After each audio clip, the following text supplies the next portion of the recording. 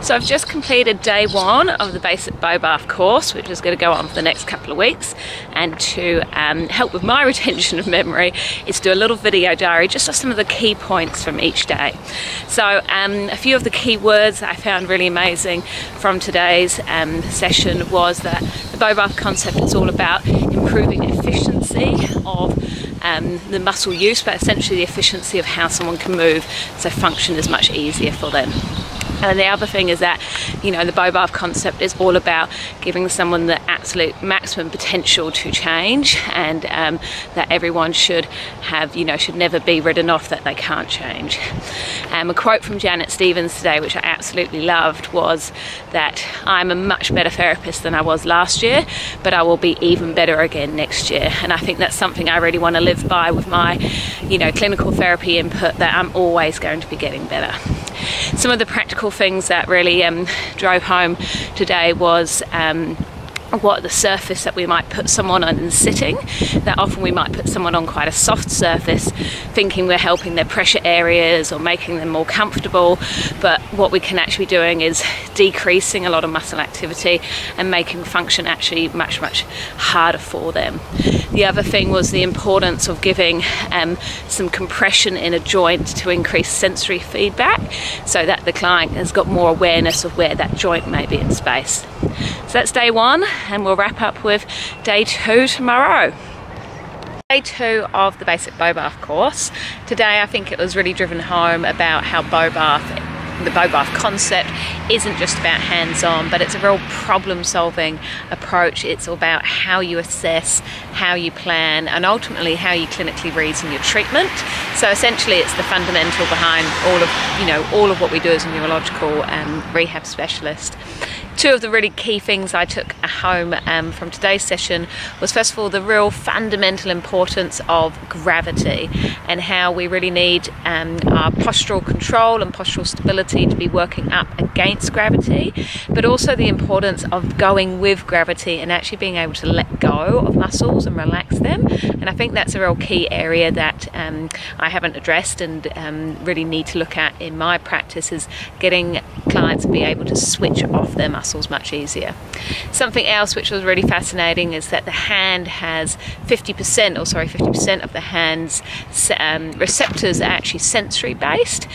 So if you're looking at retraining upper limb stuff and you're giving people kind of cups or plastic things that don't really give any kind of sensation back up to the cortex, then it's very difficult for them to have that awareness of what they're doing with their hand.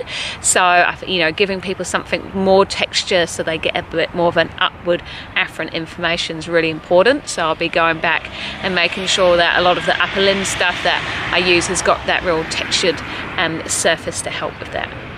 See you for day 3. So feedback after day 3 of the basic Bobath course, two of the main things that really hit home today was the role of the vestibular system in being upright and its huge impact it has within the cerebellum. And that was something that was really interesting, about the need to have people up against gravity to really increase that postural tone and have them working up against gravity, which is really significant for those who are spending a lot of time in a wheelchair, that they do have to get upright, and the vestibular system is much more important than just the inner ear canal stuff that we've previously thought it was. The other really key thing took away from today is that you only need about 2 millimeters of ground clearance for swing phase, and that just really highlights that if someone isn't able to get a clear swing through, then it's more likely to be something happening on their stance leg, and often it's their position of their pelvis and their trunk over that stance leg to give them that shifting and de-weighting so that they can bring their leg through easily. And I think that's the key area that I will definitely work a lot more on to allow people to get that easier swing phase.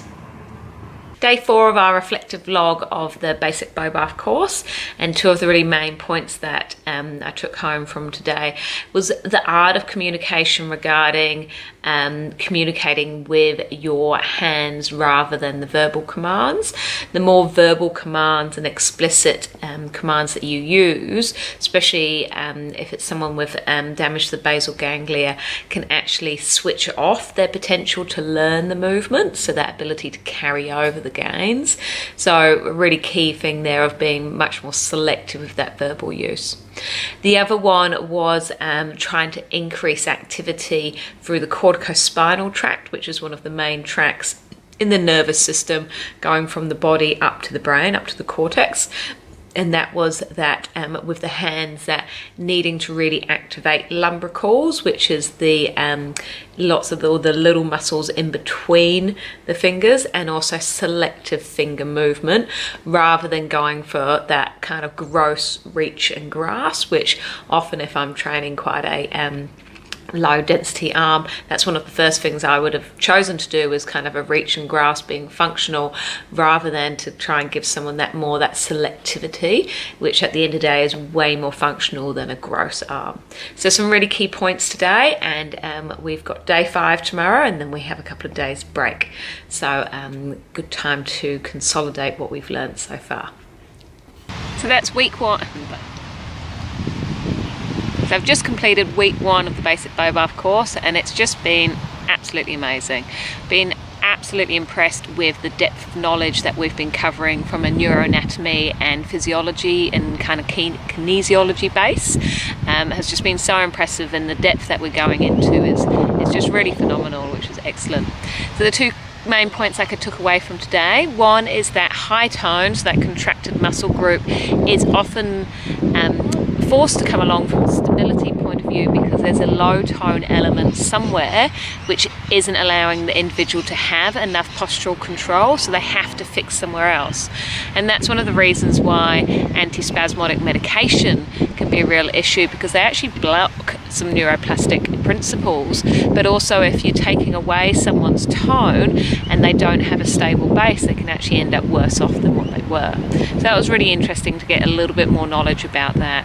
The other one was actually the importance of your knee moving forwards over your feet for going both up from a sitting position into standing and back down, in regards as a therapist blocking someone's knee. So I will block knees a lot with spinal cord clients or strokes who can't get up on those feet very well, and realizing that I'm not giving quite enough space to have that translation forwards of the knee and the tibia over the foot. So that's kind of a clinical thing that I really take away from today to alter. And looking forward to week 2 starting in a couple of days' time.